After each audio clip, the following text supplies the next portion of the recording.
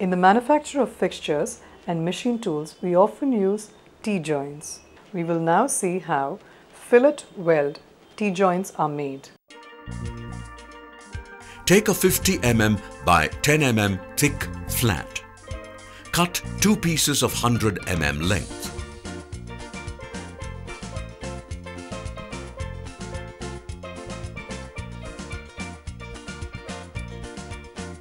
Remove cutting burr by filing in the horizontal piece of flat. Chalk mark 10 mm line in the horizontal piece of flat.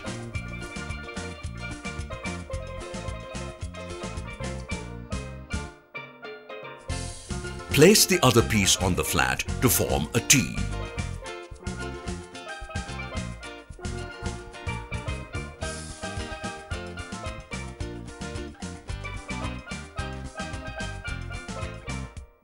Tack at two ends.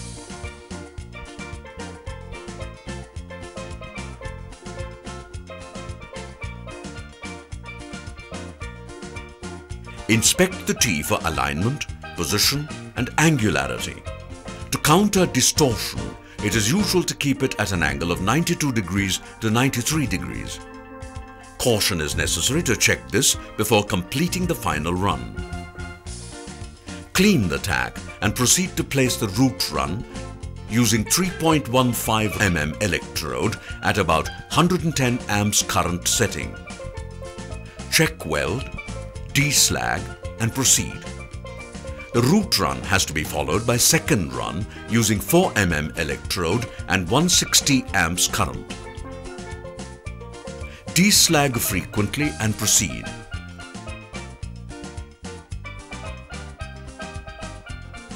The third and final run will be with the same size electrode and setting. Deslag and inspect before keeping work away.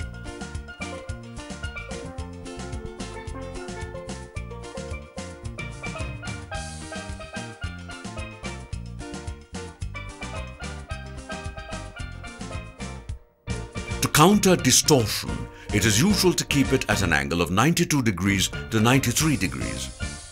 Caution is necessary to check this before completing the final run.